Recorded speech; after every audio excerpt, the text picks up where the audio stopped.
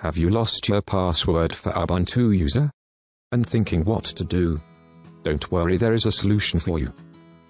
You are watching Tech Blog tutorial, and in this video, you will see how easily reset your Ubuntu user password within 3 minutes.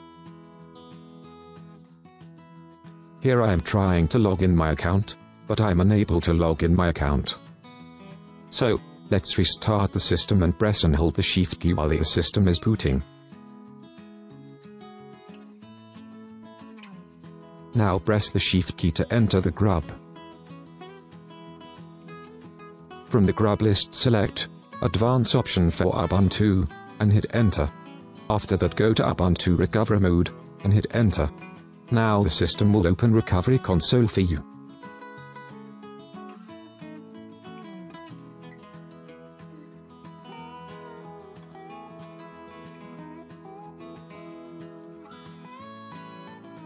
Now from recovery menu, go to root shell prompt and hit enter.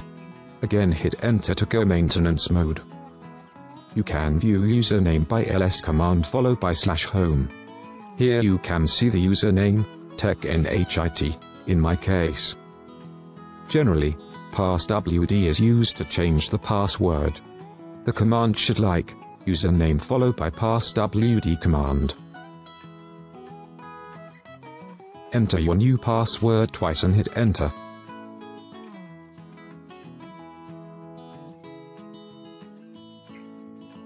You can see the password remain unchanged, and got an authentication token manipulation error. It occurs because of root is mounted as read-only mode. So, what we have to do is that, remount the root with reading and write access.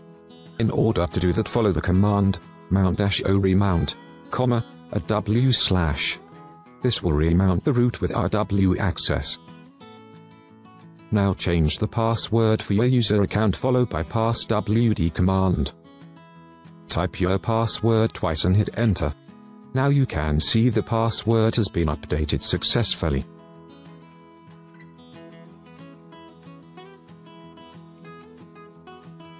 Now is time to reboot the system and try to log in with the newly changed password. So, to reboot the system, type reboot and hit enter.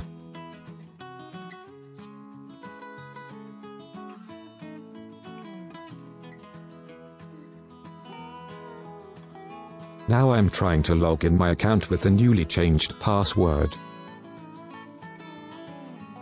And you can see I have logged in my account successfully. Thanks for watching this video. Hope it is helpful for you. Please like, share and subscribe to new updates.